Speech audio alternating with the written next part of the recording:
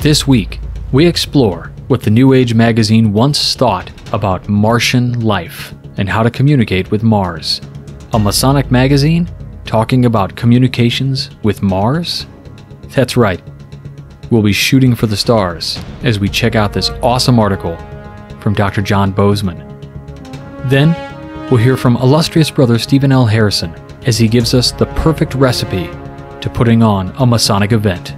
We'll wrap it up with a discussion on fear and how Freemasonry can help us overcome our base fears, our irrational fears, what Sigmund Freud coined neurotic fear.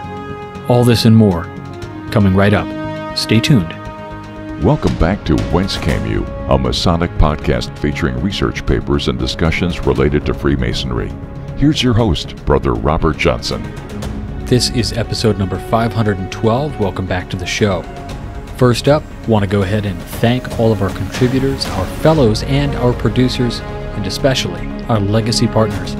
Without you, we cannot do this show, and I just want to thank all of those people who help bring this program to everyone, week after week, month after month, year after year. We've been doing this show 10 years now, and it's been an incredible ride, which is literally unable to be completed without the help of these individuals. Whether you've contributed in the past for a short while or given a one-time donation, all those things really help. And so I want to thank you really from the bottom of my heart to be able to bring Masonic education to the masses the world over. If you're curious about how you can help this program spread Masonic light and tenets of Masonic virtues and all of these things to the world, head on over to wcypodcast.com, click on support the show, and see how you can help. Now, in the news, yep, I gotta mention this whole Knight Templar thing is crazy. If you don't know what I'm talking about, I'm not going to get into it because there are two wonderful podcasts out there that really go into depth on this whole issue, and that's going to be the Rocky Mountain Mason podcast. Now, I've had Brother Ben on this program before. Ben's a really good friend of mine, and I know he's a friend of yours. Great guy. I would just say check out the Rocky Mountain Mason podcast and consider becoming a patron of his. And here's why. Because he has patron-only episodes where he gets even more into detail with some of the things that he is an expert on. And in particular, this whole Knight Templar fiasco that's going on right now, which is literally incredible. So if you're living under a rock, check this out. It is definitely some wild Masonic drama that is playing out.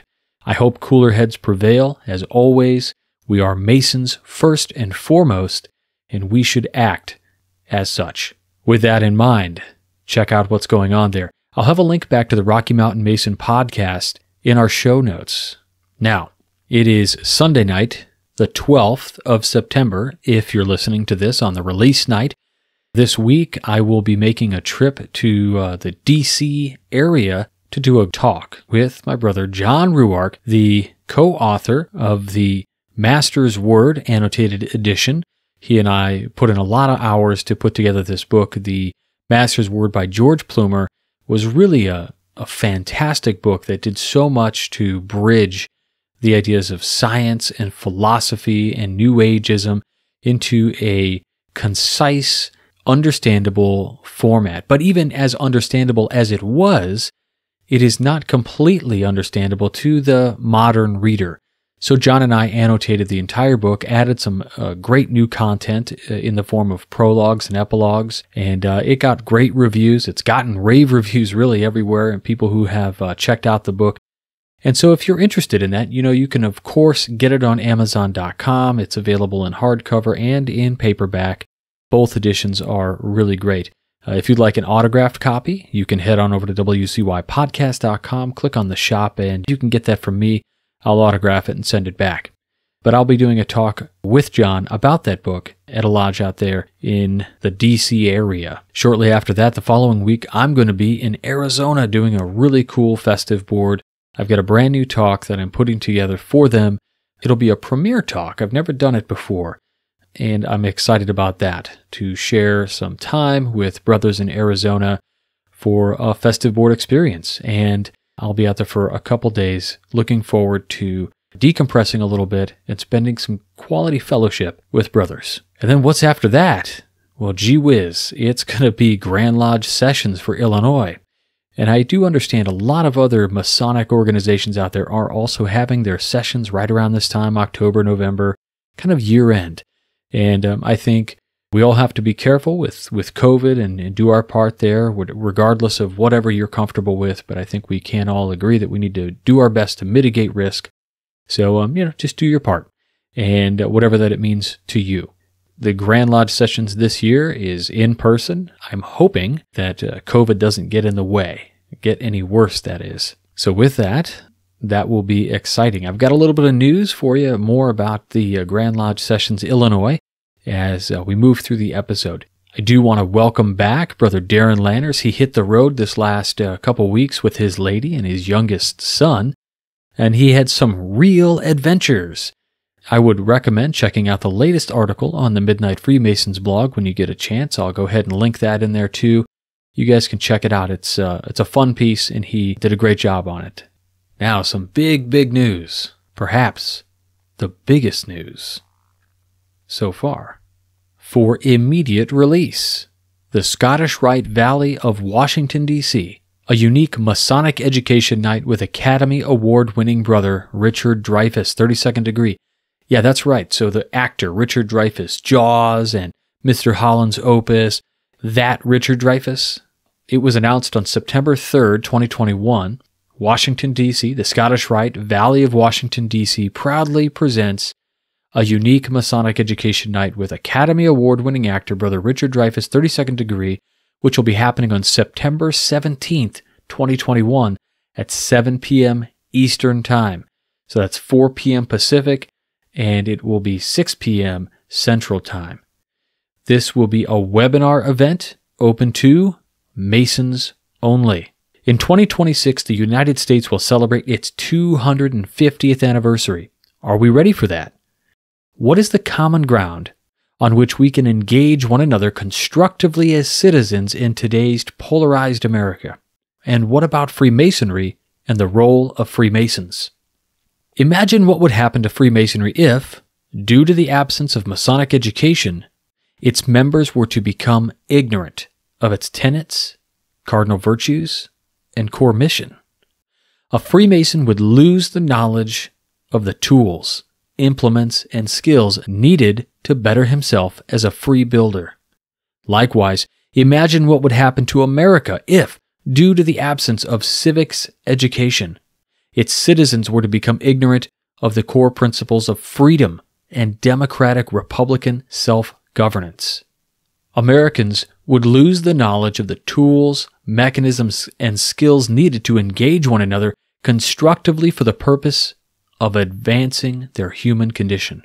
Tune in to a most interesting conversation with Academy Award winner and Brother Richard Dreyfuss, 32nd degree, who will enlighten us with his perspective as a Freemason on civics and civic engagement. This event is going to take place in the form again of a webinar on Friday, September 17th, which is Constitution Day. Again, 7 p.m. to 8 p.m. Eastern, open to Masons only. You can RSVP for the free event. It's totally free, you guys. Go to tinyurl.com/AASR, as in Ancient Accepted Scottish Rite, Dreyfuss, DREYFUSS, 2 S's, AASR, DREYFUSS. I'll have a link back in the show notes to that as well. It's going to be an awesome presentation. I'm really excited to be involved in it, and we're going to have some awesome questions for Brother Richard Dreyfuss. Now, let's go ahead and get into this week's first piece. I recently opened up The Journal, the magazine of the Scottish Rite Southern Jurisdiction. This one I really enjoyed on a personal level because it had a really cool article on science in it. So after reading it, I had to get in touch with The Journal. So I wrote The Journal and I said, hey, guys, is there any way you can put me in contact with the author and get me permission to read this article on the podcast? Well, not 24 hours later, I received an email back from the Scottish Rite, and they were excited to the idea. And the author, who, by the way, is not a brother, also was excited to allow the piece to be read in its entirety this week. So I'm really excited to bring this particular article to your attention, and it's by Dr. John M. Bozeman, PhD. Again, not a brother, but some background. Dr. John M. Bozeman holds 2 master's degrees in religion, a master's in environmental engineering science, and a PhD in science and technology studies. His research interests are religious history and the interplay between science, religion, and technology. Yeah, totally sounds like something right up our alley here at the Whence Came You podcast. So let's check out this article. I think you guys are really going to dig it. A New Age for Science: The Search for Intelligent Life on Mars in 1912. By John M. Bozeman, PhD. The New Age magazine, as the Scottish Rite Journal was known for much of its history, carried articles on science in its early years. In March 1912, readers of the New Age magazine were treated to a sumptuous 10-page article on astronomical research entitled The Great Eyes of Science, containing multiple large illustrations. Half of the article was an enthusiastic discussion of large telescopes. Most impressive was the under-construction Mount Wilson telescope, an instrument with a mirror some 100 inches across, with an expected weight of 5,000 pounds and a cost of $50,000, an enormous sum at that time. Much of the cost was borne by Magnet brother Andrew Carnegie, Freemason of Allegheny Lodge number 223 F&AM, who called it, quote-unquote, the oracle on the mountaintop to which all the world will listen. While the article speaks of the immense scientific value of this and similar instruments, another motivation is given as well: the quest to see Martians and their works. Indeed, the Mount Wilson telescope will magnify the canals of Mars 100 million times. If ships are sailing the Martian seas, we shall see the ships in all of their weird novelty. If cities are dotting the Martian plains, we shall see the cities. And if airships are navigating the Martian skies, we shall know it.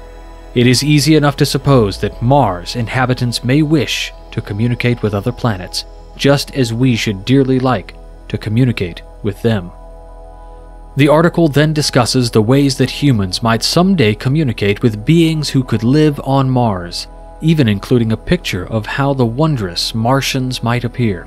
In this article, we shall see why the New Age magazine, which then bore the inscription at the top of each issue cover, Literature, Science, Freemasonry, would devote so many pages to this topic, as well as examine how this interest in Mars and Martians influenced the broader American culture both then and now.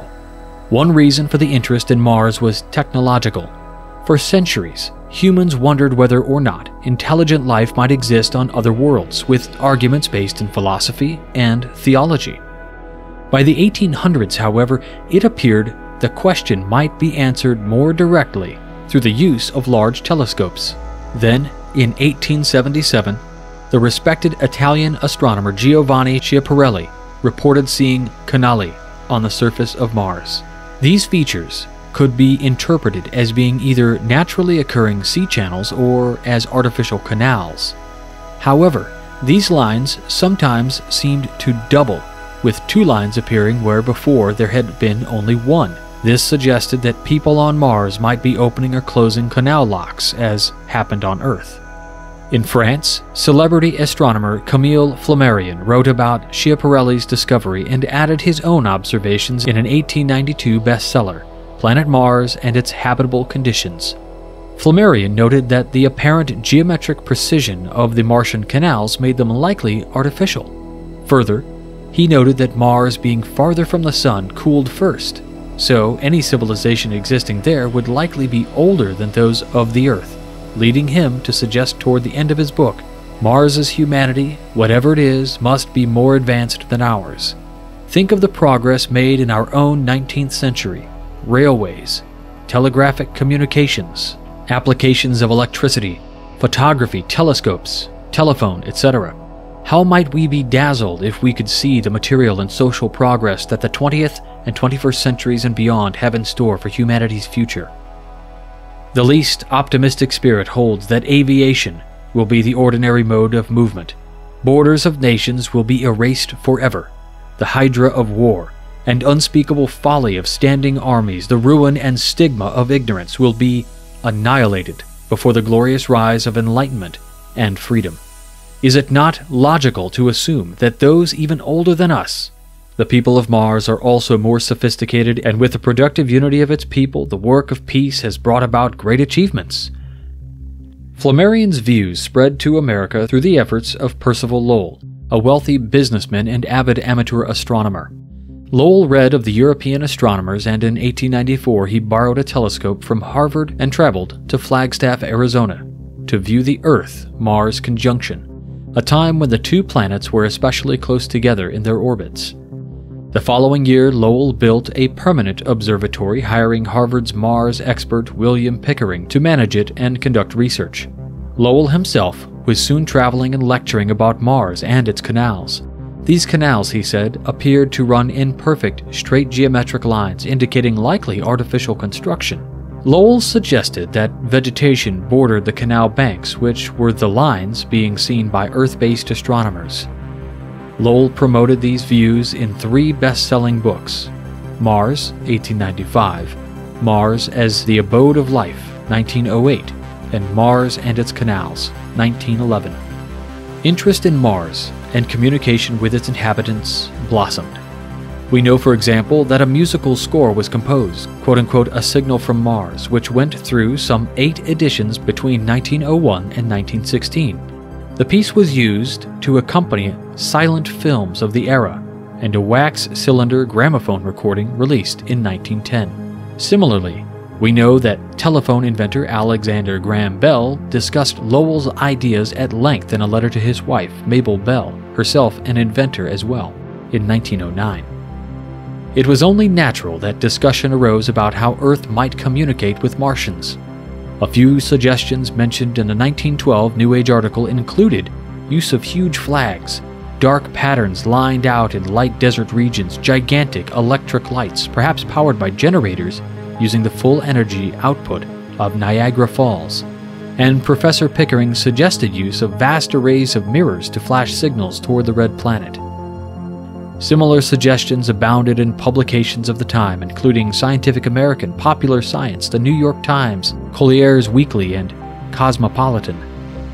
Nikola Tesla, the great inventor and electrical engineer, suggested using the new technology of radio as well, reporting his detection of mysterious signals possibly coming from Mars. In 1919, the New York Times published several articles about Guglielmo Marconi, another major radio inventor, reporting of his search for Martian radio transmissions as well.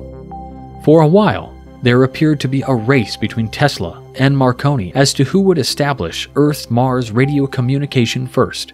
As time passed, astronomers using their vast telescopes began to suspect that Mars might not be as welcoming to life as once thought. This was confirmed when spacecraft began visiting the planet in 1965.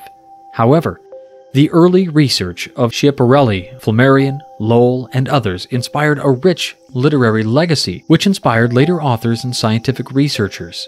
One major work was H.G. Wells's masterpiece, The War of the Worlds, 1894. A radio drama version of this story, directed by and starring Orson Welles, famously produced a minor panic in 1938, when it was broadcast on CBS without adequate notice that the Martian invasion being reported was actually a work of fiction. Other important Mars-themed literary works include Tarzan creator Edgar Rice Burroughs' John Carter of Mars book series, first published in a serialized form in 1912, Ray Bradbury's Martian Chronicles, 1950, Robert Heinlein's Red Planet, and Stranger in a Strange Land, 1949 and 1961 respectively.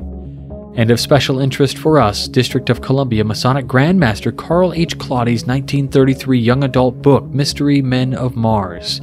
This Mars literature in turn inspired later works, including aspects of George Lucas's Star Wars and James Cameron's Avatar. The stories also inspired many to enter careers in science, including astronomers Carl Sagan, Robert Bracewell, Jill Tarter, and space shuttle astronaut Terence Wilcott, to name but a few. While we continue to explore the Moon, Mars, Venus, and other nearby astral bodies orbiting our sun. We now also look for signals coming from planets orbiting other stars, which may indicate intelligent life. Our methods of searching have become more advanced. We now use large automated radio telescopes and laser detectors to search for signals, rather than humans looking through telescopes or manually tuning radio dials on vacuum tube receivers. However, our motivations to search remain the same as those described in the New Age article of March 1912. We seek scientific knowledge and, even more, desire to communicate with kindred spirits living on other planets, sharing fellowship, understanding, and wisdom between worlds. John M. Bozeman. This article totally hit home. What initially drew me to the article, or to the issue rather, was when I received it, the cover of the magazine has an image of the New Age magazine on it, which, of course, as mentioned by Dr. Bozeman, was the initial publication that had come out for the Scottish Rite.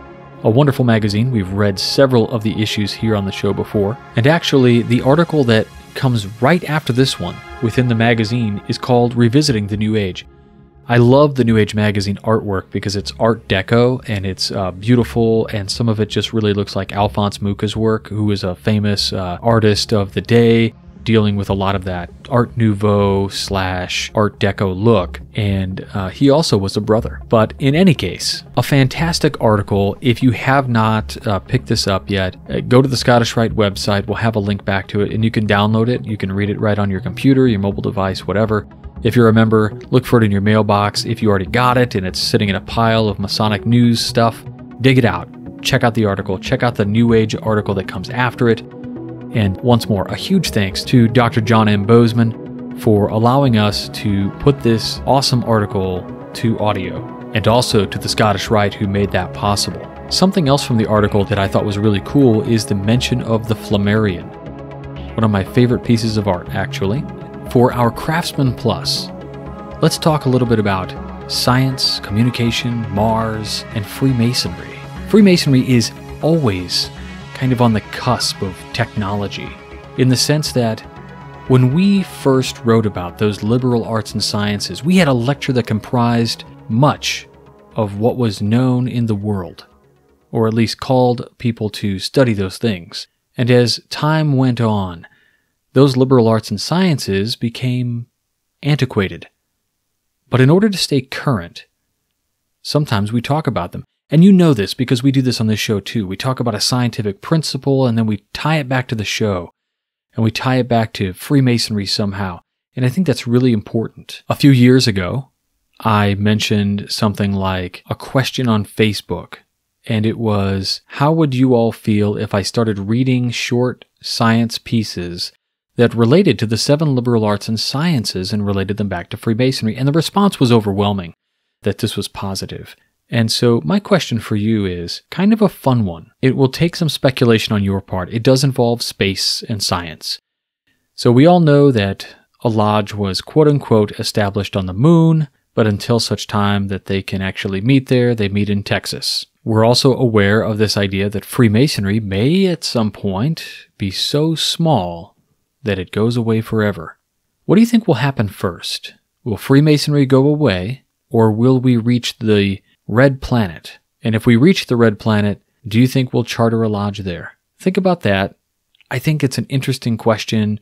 It's a fun question. And I'd love to hear what you think. Now, before we go any further in this episode, I want to go ahead and check out what's going on this week in the Masonic Minute with Illustrious Brother Steven L. Harrison. Let's check it out. I have attended and even spoken at a number of large, auspicious Masonic meetings.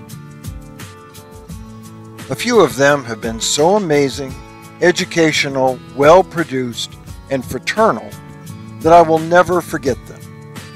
Among these are the Masonic Roundtable's 300th anniversary celebration at the George Washington National Masonic Memorial, a York Rite Symposium in Iowa, where I had the honor of sharing the program with Harry Truman's grandson, Clifton Truman Daniel, the annual Grand Masters Breakfast in St. Louis, and my own Missouri Lodge of Research's Truman Lectures, These have all been gargantuan Masonic gatherings, sometimes with hundreds, yes, hundreds of brothers in attendance. A huge crowd is a wonderful part of sharing Masonic fellowship. In these large gatherings, I have had occasion to visit with brothers from not just other jurisdictions, but even other countries, providing opportunities to compare and share the precious diversity within our craft. Large crowds of brothers are uplifting and inspiring, but make no mistake, an audience of dozens or hundreds is not a prerequisite for a great Masonic event. For example, just a few weeks ago I attended another one of those auspicious meetings I will never forget, but only about 23 to 25 brothers were there. I was honored to be the guest speaker at Homer Lodge 199 in Homer, Illinois. Homer is a small rural lodge, and by its members' own admission, attendance is not what it should be. To put it in Senior Warden Darren Lehner's words, we normally are struggling to make a quorum. Darren documented the full extent of this meeting from its conception to planning to execution in a thorough account in a recent Midnight Freemasons article. To read the full story, search for A Night to Remember on the blog. Darren outlines the steps he took to create a successful event that more than tripled the attendance in his lodge. I'd like to share those with you. The funny thing is, said Darren, it really wasn't that hard to do. To start with, I heavily advertised on social media. I started an Eventbrite event page to get a count of how many would be coming in. I'll come back to those two items in just a minute. Darren continued with the steps in what he calls a simple recipe. 1. Get your lodge's buy-in. That shouldn't be too hard to do. But what you're really looking for is a space for the event. If not your lodge, there's got to be another one close with suitable space. 2. Arrange a speaker. One of the best places to go is the site MasonicInstruction.com, which not only lists available speakers, but gives their biographies and summarizes their speaking topics.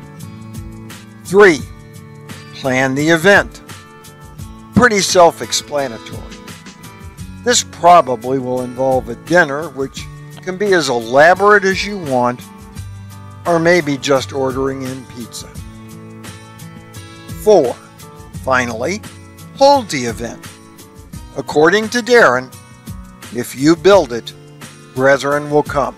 The process sounds a lot like the old-timey definition of management. Plan, organize, activate, control. I'd like to expand a little on the first two things Darren did. He said he advertised heavily on social media and started an Eventbrite page. I've seen events fail where brothers swear they promoted the event. What did they do? They posted it on Facebook. Brothers, that's not enough. The key word Darren used is that he advertised it heavily. Facebook posts are a dime a dozen, or actually a dime a million. So, however you promote the event, become a promotion ninja. The next thing Darren did was to set up an Eventbrite page. If you're not familiar with Eventbrite, learn about it and do it. This will more or less get commitments from people to attend. And I'd like to add a dash of spice to Darren's recipe. Put the cart before the horse. I know of a lodge that practices this, and they swear it's a sure thing. First, they sell out the event. Then they plan the event. They do as much pre-planning as possible and come up with a couple of dates, then find out if brothers are available on those dates. They then tentatively select a speaker and see when he is available. After a bit of coordination, they find a good time for the event. Then, they sell tickets to the event, moderately priced to cover the cost of a meal. And only when they have sold enough tickets do they actually launch the event.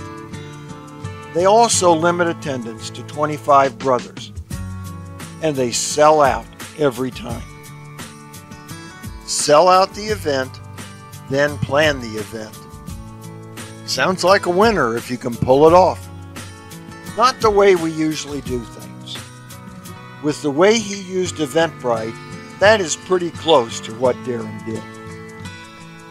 Maybe using that old management definition, you might say putting the cart before the horse is to plan, organize, control, and then activate. It might be something you could try. Follow Darren's advice and plan one of those unforgettable events. But see if it doesn't work better when you put the cart before the horse. For the Whence Came You podcast, this is Steve Harrison with the Masonic Minute. So what an awesome segment. I was there at that meeting. It was phenomenal. I loved it. A great time. It was awesome to see Steve do his talk.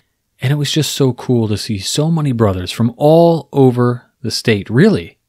From as far north as Chicago, from Springfield, Illinois, and all over the place. It was a really great night. And Brother Steve's advice here, I'm really curious about. Let's see if it works. Try it out. If you got to go back and listen to this particular episode again, do it. It kind of harkens back to the episode we had a little while back called The Worshipful Master's Crash Course. Actually, last July, we had this episode, and it was actually one of our most downloaded episodes ever, which tells me something. Maybe we're not doing such a great job at training ourselves to take on these roles. Or maybe we're just really excited about it and we want to take all the tools with us. Either way, it's out there. It's episode number 504, which came out on July 18th. So our thanks once more to Illustrious Brother Steven L. Harrison for putting together this great Masonic Minute. Videos for all of these Masonic Minutes are available on our YouTube channel, and they get posted there as well. There are slides and images that go along with these, and I think you'll really like them. Check them out. Head on over to WCY Podcast's YouTube channel, linked in our show notes also, and subscribe. Click the like button, turn on notifications, whatever you'd like to do, but those are all there for you. And actually, each time one comes out, we add it to the playlist of Masonic Minutes so that at any time you can just open up that playlist and hit go and watch a slew of these awesome Masonic Minutes. To check out more of Brother Steven L. Harrison's work, go to wcypodcast.com, click on the bookstore, and you'll see hot links to all of his books there through Amazon, which are affiliate linked to us. So if you shop on Amazon through our links, it's a win-win-win. You get a great product, Steve sells a book, and you help out the show. And I'm also going to put a link to the Missouri Lodge of Research in the show notes, where Brother Steve has done so much of his work and continues to work. I wanted to give another thanks to the Fraternal Review, the staff at the Southern California Research Lodge, for all the excellent work they're doing and for putting all of these excellent authors together in this awesome book set that they did. If you missed that episode and you're like, hey, what book set? Well, it's too late. The books are totally sold out. All those awesome top 10 library sets are gone. So many thanks to the folks out there who bought those up and helped bring even more great content to the future from the Southern California Research Lodge's Fraternal Review. My thanks goes out one more time to Brother Dago and Brother Ian for what can only be described as an unprecedented smash out of the park home run with that issue. And thanks for coming on the show to talk about it. Earlier in the episode, I mentioned that Grand Lodge Sessions this year is going to be happening, of course, in person, and I wanted to tell you just a very quick bit about something happening on Friday afternoon at 3 p.m. in Plaza Room number 3. This is the Illinois Lodge of Research's annual meeting. I'd love for you to come out because we're going to have a great keynote speaker, Brother Darren Lainers here of the Midnight Freemasons and the Meet Act Part podcast. He's going to be doing a really cool presentation on Harry Potter and Freemasonry. Maybe you've seen the videos that we released regarding this kind of little sizzle reel of his lecture, but I think it's going to be really fun and educational and introspective. And in the event that the Grand Lodge happens to go virtual or closes out because of COVID, just rest assured that the Illinois Lodge of Research will be doing a VR presentation of this if that happens. So just like a Zoom webinar type thing that we'll put together for the occasion. And one more thing before we get into the second piece of education is news about more education. I want to mention that the second issue of the Lyceum will be out shortly. What is that? It's an Illinois Masonic education magazine under the purview of the Grand Lodge of Illinois. I am lucky enough to serve as kind of the editor-in-chief under our chairman, Brother Michael Overturf. And we've been putting together this thing now, and it's got a lot of great reviews, and we're really excited about this next issue that's coming out. And it's currently under review by the Grand Line and the Grand Master. So hopefully we'll get the stamp of approval on that as soon as possible, and we'll get it out there for everybody who's interested to be able to download it. And thanks to everybody out there who downloaded that first issue and gave us some great feedback. Now, as I was just mentioning earlier about this idea of some science and how Freemasonry attaches itself to some of these interesting ideas, one place that has been continually doing this idea of blending and talking about what seems to be abstract concepts and tying them back to Freemasonry or practical Masonry is the Masonic Philosophical Society. I would recommend checking out their philosophicalsociety.org. It is a great website. And on June 29th of 2019, a great article entitled Fear and Freemasonry was published and written by Kristen Wilson Slack. Now, she is a friend of the show, a friend of mine, and many of us who are all over Internet Freemasonry know Kristen and her great works as well. And she wrote this piece, and I wanted to read it for you now. She's actually in the Craftsman Plus group, for those of you out there who don't know, and she's awesome. So anyway, Kristen, if you're listening, you're amazing. Thanks for letting us read your work. And her contributions are also in the How to Charter a Lodge book that we released. So check that out if you're interested. Available on wcypodcast.com. So here we go. Fear and Freemasonry by Kristen Wilson Slack. It opens with a quote by one of my favorites, Frank Herbert, author of Dune, soon to be another big motion picture that everybody's excited about. So here's that quote. I must not fear. Fear is the mind killer. Fear is the little death that brings total obliteration. I will face my fear. I will permit it to pass over me and through me. And when it has gone past, I will turn the inner eye to see its path. Where the fear has gone, there will be nothing. Only I will remain. In your youth, we rail against the unfairness of the world. In developing our philosophies, we also develop our fears. In a recent discussion group regarding specific symbolism of Freemasonry, the question was asked, how do I get rid of fears which are really false gods? Fear, one person postulated, is that which motivates negative behavior. Another postulated that fear motivates all behavior. After much discussion, we never really came to a solid conclusion about how to mitigate fear. Fear is the unpleasant sensation caused by the belief that someone or something is dangerous, threatening, or likely to cause pain. That definition is ripe with opportunity for dissection, to pull apart the chunks that create philosophical reasons for fear. First of all, it is an unpleasant sensation, and humans hate unpleasant feelings. No one really wants to feel icky, and yet that icky feeling is built on a belief. It is not necessarily based on fact or reason. It is simply a belief. By definition, a belief is a trust, faith, or confidence in something. Taken apart and put back together, we can say that fear is an icky feeling caused by a trust, faith, or confidence that something or someone is out to cause some kind of harm to our person, our connections, or perhaps our way of life. This explanation is not to trivialize fear or some major manifestations of fear like post-traumatic stress syndrome. This is simply to discuss common fears that most, if not all of us, experience. Are fears founded? Some yes, some perhaps not. In the face of an immediate disaster, fear is certainly appropriate. Sigmund Freud said about real fear versus neurotic fear, quote, "You will understand me without more ado when I term this fear real fear, in contrast to neurotic fear. Real fear seems quite rational and comprehensible to us.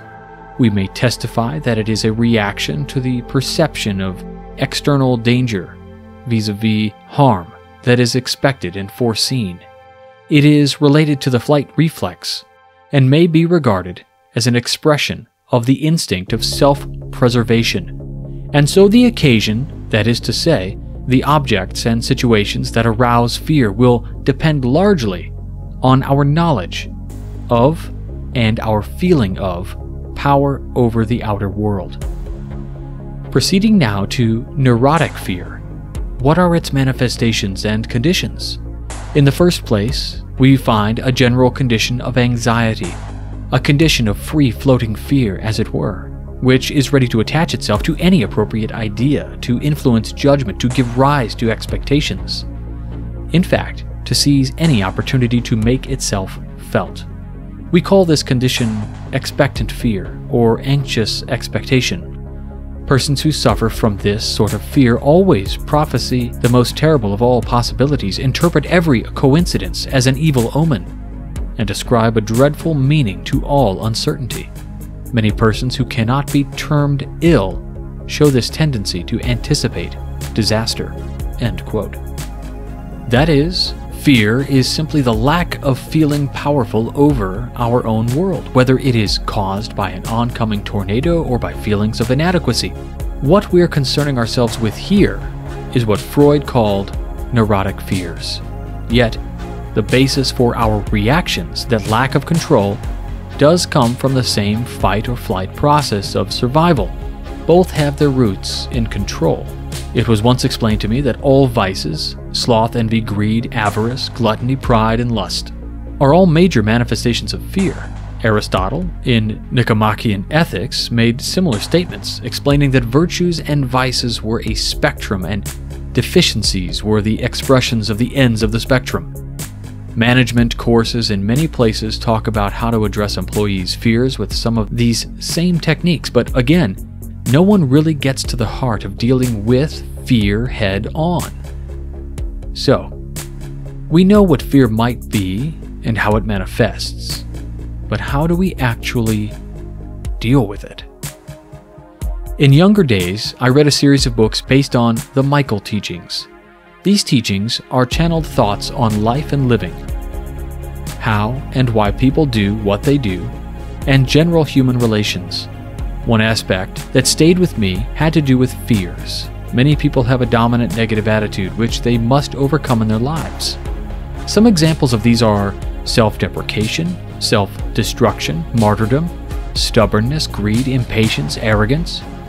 Many of us go through all of these at some time in our lives, but in general we stick with one, maybe two when we're tired, depressed, feeling overwhelmed, or just not working at our peak. When our sense of comfort, our inner child, is attacked or feeling vulnerable, we resort to these attitudes, which are really manifestations of fear. These are born from our childhood and are placed there by our reactions to environment and experiences. Each of these books is based in a very specific fear and can be overcome with conscious effort. These are the dominant negative attitudes with their spectrum of manifestation, to use Aristotle's idea of a sliding scale of virtue and vices. 1. Self-deprecation is the fear of not being good enough. It manifests as humility, a positive attribute, to self-abasement or negativeness. Greed is the fear of not having enough, manifests as egoism, desire, a positive, to veracity, gluttony, the negative. Self-destruction is the fear of losing control, manifests as self-sacrifice, a positive, to suicide. Immolation, the negative. Martyrdom is the fear of not being worthy. It manifests as selflessness, as the positive, to victim mentality as the negative. Stubbornness, a fear of change or new situations. It manifests as willfulness or determination as a positive, to obstinacy or the negative. Impatience is the fear of missing or losing opportunities. It manifests as audacity, positive, to intolerance, negative. And arrogance is the fear of being vulnerable. It manifests as pride, the positive, to vanity as the negative. In taking a deeper look into our own behavior, it may be easier to see how a reaction to one situation or another traces backward to one of these negative attitudes, and the fear which grounds it. When one swings from pride in a job well done to believing that the job done was the best job anyone has ever seen, there might be some fear going on there. That line that separates the two extremes can be different for different people, and it is clear that we all have different levels of tolerance and abilities to process reactions when we encounter fear. When we start delving beyond the surface of our own psyche, introspection uncovers perhaps those negative attitudes based in experiences of childhood. An excerpt from the Michael teachings. Quote, "Children create, depending on environmental experience and personal proclivities, distorted worldviews. We all create these distortions, big and small, and they eventually become our personal myths. Think I'm ugly, I'm stupid, or I'm not going to eat tonight. Repeated situations or traumatic events reinforce this myth.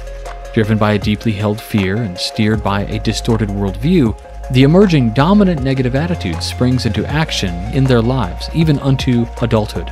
The child thinks, for instance, I will stop life from hurting by taking control of my pain. I will hurt myself more than anybody else can. The child's chosen survival strategy involves some sort of conflict, a war against itself, against others, or against life. It is a defensive behavior pattern which looks irrational from the outside, but from the child's perspective is perfectly rational. As we mature, we must address these dominant negative attitudes or they will endanger any chance of self-improvement. They hide our true nature." End quote. When someone lashes out at me or others, I believe the reason is always fear. Fear is not the motivator of all activity we do. It always seems, though, that fear is the core of truly negative and destructive behaviors. Hatred, lies, and fanaticism are true fear-based reactions and attitudes. In dealing with these reactions in the world, we need to keep in mind that fear is the motivator, and that perhaps by making the person feel safe, by letting them air their real fears, healing can begin. At another study group, we discussed fear and how to use it to unravel truth. It struck me then that Freemasonry provided us opportunities to run up against our own and others' fears. From speaking in front of a group to taking charge of ritual work to providing leadership for volunteer work, Freemasonry offers us a chance to continually transmute fears into relationship gold by providing the types of experiences that test us and force us to face those fears. Why does the Freemason care about fears? There is a lot of the world that runs on a steady diet of fear. The only way to find a better world and improve humanity is to rise above those things which cause us to live a base, irrational, and mundane life. By addressing and recognizing when people are moving in fear, we can possibly stop the cycle for them and for ourselves. Additionally, Freemasons strive to be leaders. Leadership is about learning what motivates people. By learning their fears and helping them maneuver around them, we find talents and skills waiting to be uncovered. Leadership is shedding light on that which holds people back from being the very best they can be. Addressing fears is difficult unless we create true, honest dialogue. Freemasonry provides an environment to express honesty and be supported. This honest dialogue extends to ourselves. What are our fears? What is our dominant negative attitude? And how does it affect me my family, and my connections? What relationships are healthy and positive and which are not? Asking why is a good start. Perhaps looking at the motivations within us which cause us to have painful relationships with others, we can come face to face with our fear. In order to do that, we need to be able to actively look at our behavior, assess any damage we cause ourselves, and like Paul Atreides from the Dune series, turn an inner eye to the path it has taken and find ourselves in its wake. Quote, "Try looking into that place where you dare not look. You'll find me there, staring out at you." End quote. Paul Muad'Dib to the Reverend Mother from Frank Herbert's Dune. Well, there you have this fascinating look at how fear manifests in our lives and how Freemasonry offers us tools to overcome. My question for all of you as we're thinking about self-reflections here, to look deep inside of ourselves, to ask that question why. A friend of mine, Faya, recently told me I had to figure out my why in relation to my own anxieties, and I had to do some real reflection there. I'm still working on it. It's a massive thing to do. But what is your why? What is the honest dialogue we can have with ourselves about what our fears are? My question for the Craftsman Plus is not to ask yourself this why question. That is for you to ponder yourself, because it's nothing that you can really write down and put in the chat group for everybody to see, and maybe you can at some point, but it's a big question. Instead, I'd like to ask you, what fears has Freemasonry assisted you in overcoming? For some of us, this might be public speaking. For others, it might be to find a place to open up about past vice that you've had in your life, or who knows what it could be. I know what mine is, and I will definitely be sharing that in the group with all of you. And I hope we find some strength in each other's answers and know that we're all there and we have gone through similar things together. And so that will be in the Craftsman Plus as a question for you guys this week. That's it for this week. I do want to thank you all one more time for coming with us on this episode of the Whence Came You podcast. I want to thank the Journal from the Scottish Rite Southern Jurisdiction for letting me read out of the magazine. I want to thank Dr. John Bozeman for his work. I want to thank Kristen Slack for her excellent write-ups that she does. I want to thank all of our contributors, fellows, producers, and legacy partners. I want to thank Brother Steve Harrison for his continued work. Thank you guys all so much for bringing this show to the masses who are interested in Freemasonry and its quote-unquote kindred sciences, as Albert Mackey might have said. Until next week, stay on the level. For Whence Came You, I'm Robert Johnson. Take care. You've been listening to Whence Came You, a Masonic podcast featuring research papers and discussions related to Freemasonry with your host, Brother Robert Johnson. Be sure to join us for our next edition.